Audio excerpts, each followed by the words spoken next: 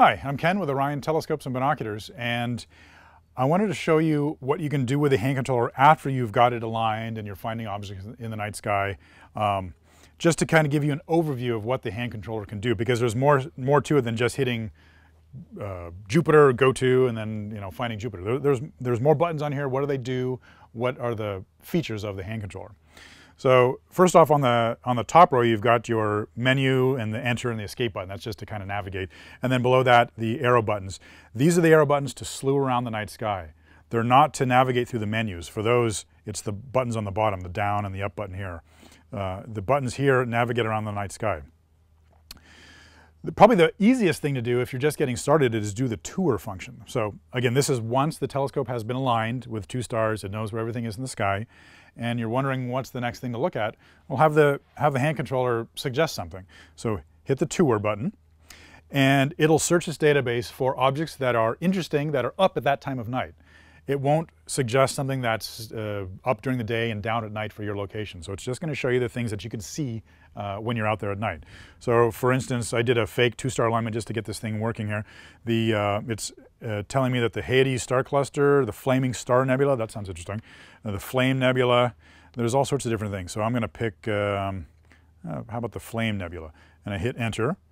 It'll tell you where it is, and then it'll ask you, do you wish to view this object? I'm going to say yes. So it goes to the flame nebula to view.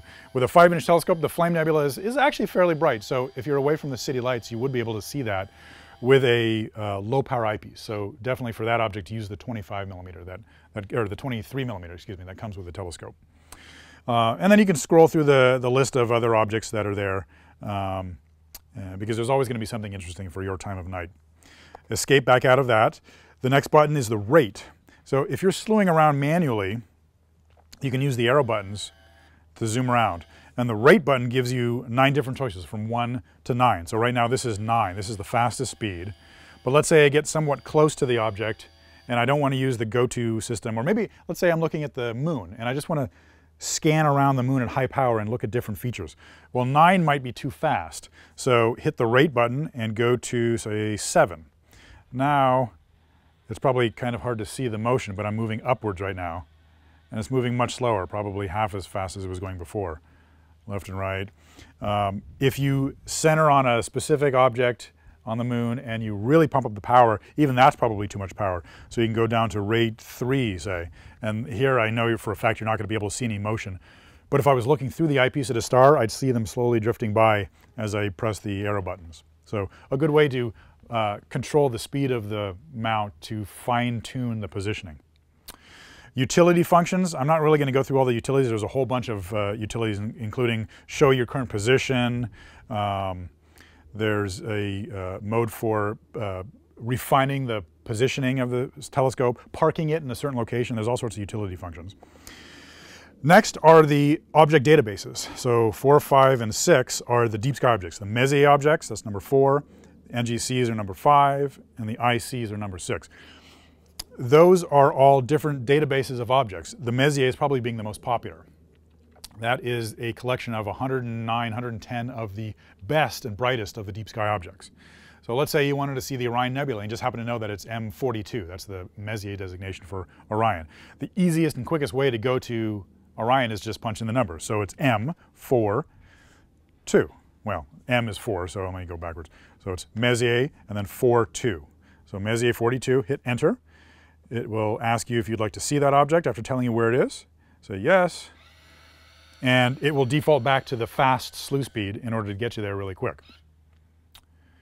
The NGCs, all the Messiers are included in the NGCs. The NGCs are about 7,000 plus objects of varying brightness, including a lot that are very, very faint. So I would suggest if you're just starting out, stick with the Messier objects. IC is another database, so you can go through a catalog, a book, and it will list out the object names and their locations, and you can just punch in those names that you see in the book directly in here. It's going to have it in there because there's 42,900 objects in this database, so it pretty much has everything that you'll find in most standard star charts. The next row, see the first one was the planets. So that's probably the first thing you're going to look at. Everybody wants to see the rings of Saturn first, right, through through the telescope. So we'll go back out of there to the main menu, hit planet. It will list all of the planets that are out for your time of night again. It's not going to tell you to go to Jupiter if Jupiter's down here and hasn't risen yet. So I will go to, say, Jupiter there. I'll hit enter.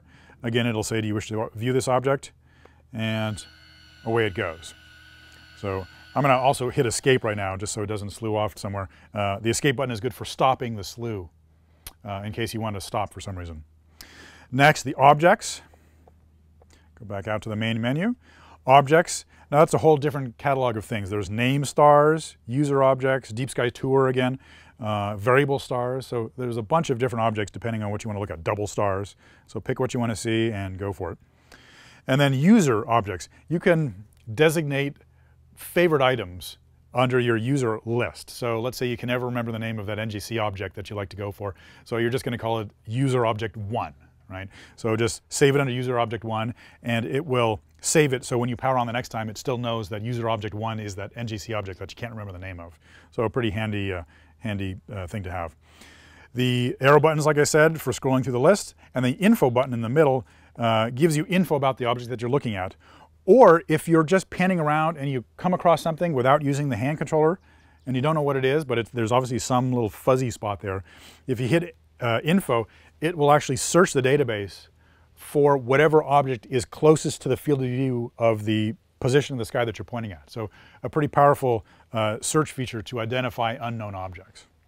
All right, well, there you have it, the sort of ins and outs of the hand controller for your Starseeker 4 telescope. Thank you very much. Clear skies.